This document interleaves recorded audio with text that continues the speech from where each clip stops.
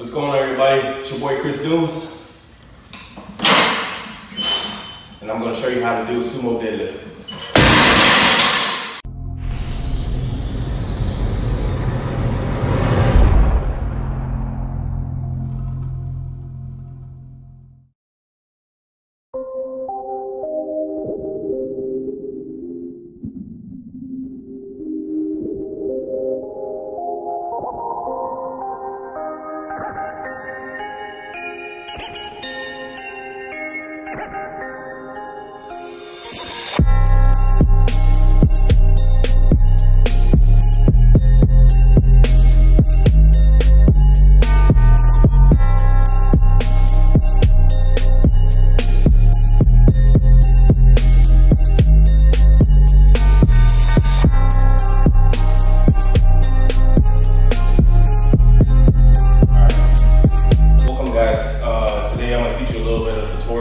Sumo deadlifts.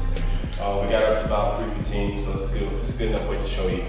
But sumo deadlifts is a little bit of like cheating to get more weight. I don't want to say cheating, but it's borderline to get more weight. If you feel more comfortable doing a sumo deadlift than you do conventional.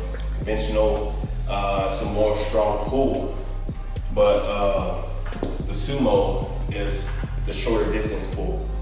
So sumo deadlifts.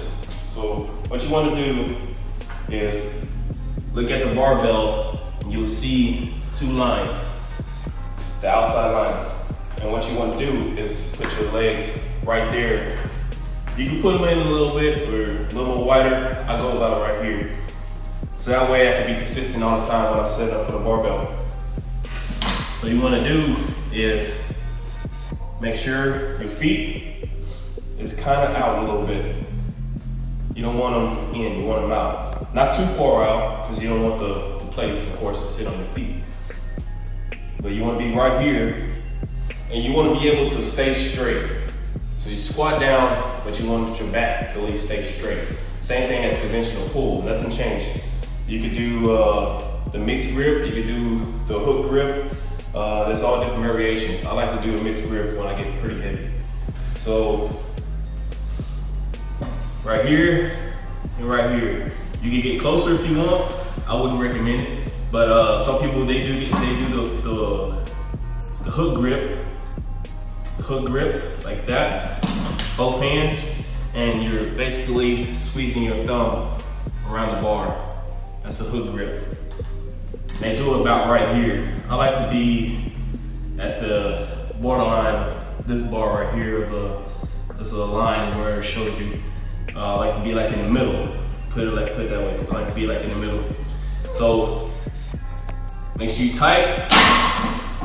Pull back, back. Straight up. Pull. Straight up. Head. Make sure you keep your head up. Your ass down. Your back arched a little bit, and you pull straight up.